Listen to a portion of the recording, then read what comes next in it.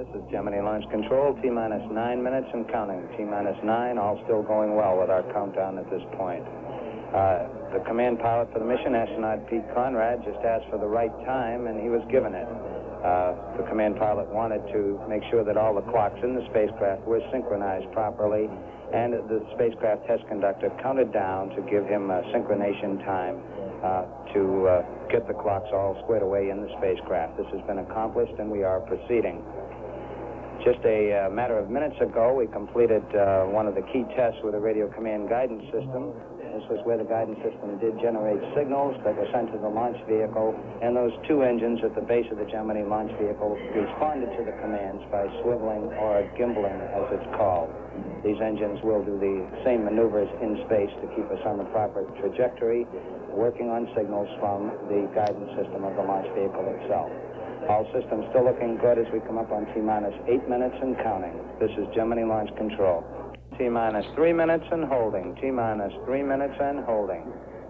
This duration of the hold will be about 2 minutes and 21 seconds. We will then resume our countdown, aiming toward the planned ignition time of the Gemini launch vehicle of 42 minutes and 23 seconds after the hour. When we do resume our countdown, we will bring aboard the final flight parameters to the Gemini launch vehicle guidance system and the Gemini 11 spacecraft computer.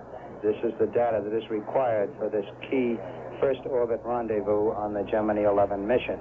Now, T-minus 3 minutes and holding. This is Gemini Launch Control. This is Gemini Launch Control. Mark, we have resumed our countdown. Now, T-minus 2 minutes, 56 seconds and counting. Coming up on T-minus 2 minutes and 50 seconds and counting. As we just come out of the hold, all situations still looking good. We're completely automatic as far as the sequencer is concerned with the Gemini launch vehicle. We have received confirmation that the launch vehicle and the spacecraft computer have received the proper parameters for the flight. Confirmation just came through. We're coming up on T-minus 2 minutes, 30 seconds and counting. We have a go from the range at this point, the supervisor range operations, that we are clear to launch. As we get down here in the final moments of the countdown, we'll open the various pre-valves that permit the fuel in the oxidizer to come down toward the thrust chamber in the first stage.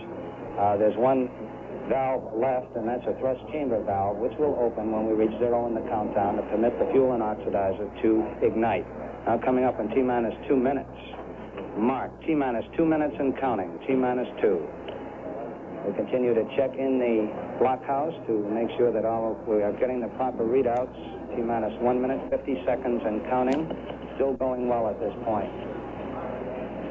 We'll be coming up on the important power transfer in about 10 seconds or so. This is when we go on internal power in the Gemini launch vehicle. The Gemini spacecraft went internal about 10 minutes earlier, completely on internal power. Mark, T-minus 90 seconds and counting. T-minus 90. We're still looking good during the final phases of the Gemini countdown at this point. We have confirmation that we now are on internal power with the Gemini launch vehicle. Now T-minus 1 minute, 15 seconds and counting. We've made a final check of those engines, those two engines at the base of the Gemini launch vehicle. We have swiveled them once again in response to the guidance system, and they have shown that they are working properly at this time. Coming up on T-minus 60 seconds, Mark, T-minus 60 seconds and counting. Coming down through the final phases now, we will start to open those pre-valves to permit the fuel and oxidizer to come down to the chamber. T-minus 50 seconds and counting. All still going well at this point. Not too many reports from the blockhouse now as they continue to monitor. T-minus 40 seconds and counting. Still looking good at this time. T-minus 35. As we continue down, we'll get ignition at zero. T-minus 30 seconds and counting. We will get ignition at zero with the Gemini launch vehicle. For some 2.8 seconds, we'll take a close look. When we get up to 77% thrust, there'll be another 0.2 of a second to release those explosive bolts. T-minus 15 seconds and counting.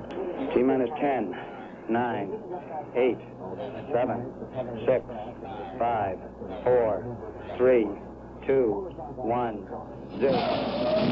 We have ignition.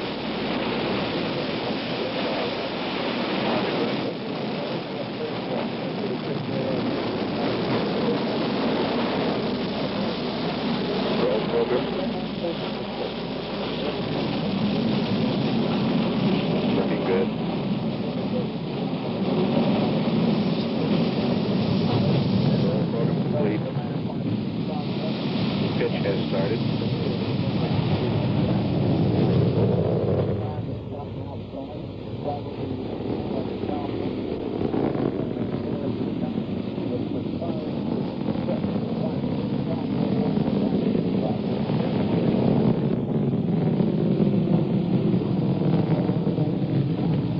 go, 2 miles high, approximately 2 miles downrange.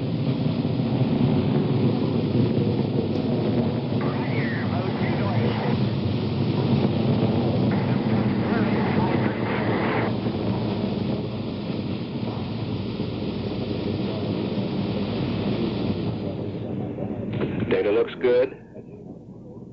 Approaching 6 miles altitude, 4 miles downrange.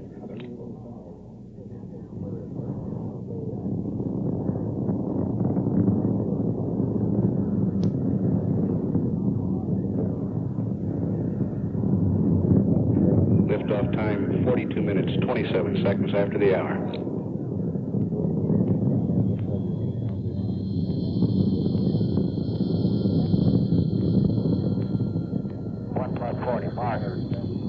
Roger, mode 2.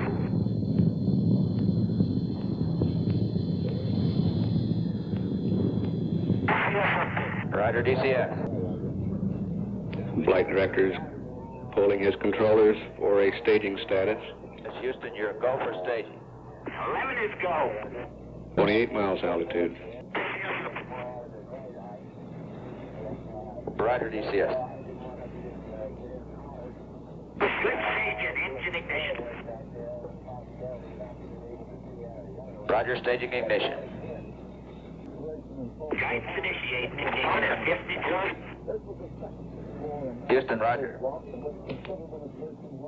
Looking good. Second stage guidance has initiated. We're 50 miles high now and approaching 120 miles downrange. 11, Houston, your steering looks good. Cam 11, roger.